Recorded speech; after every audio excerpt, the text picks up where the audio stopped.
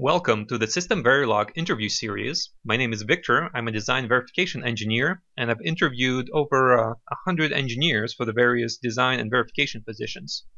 So in this series, we're going to be covering some real questions that would be asked by high-tech companies regarding SystemVerilog, typically for positions such as a design verification engineer. So we're going to start off the first question with basically a warm-up, something pretty simple just to get things rolling here. So over here we have some code, and we have a variable number and a variable count. And the goal here is to write some code over here to count the number of ones that are present in the variable number.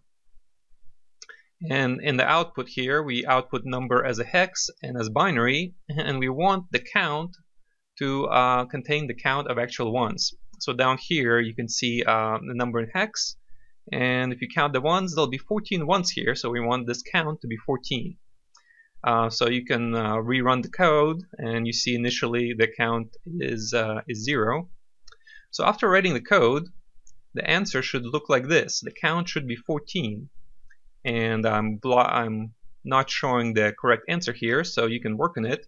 So if I rerun this, the answer will be 14. Now you noticed, another thing you noticed is that the number is always the same because the seed is being used as a default seed.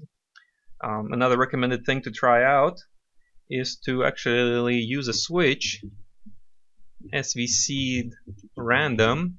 It's a switch for model sim that will actually randomize the seed, and then if you run it, you'll get a different number every time. So you see this is a different number. There's 16 ones now in this new number, and you can see the seed over here. So I encourage you to try this out and post comments if you have any questions.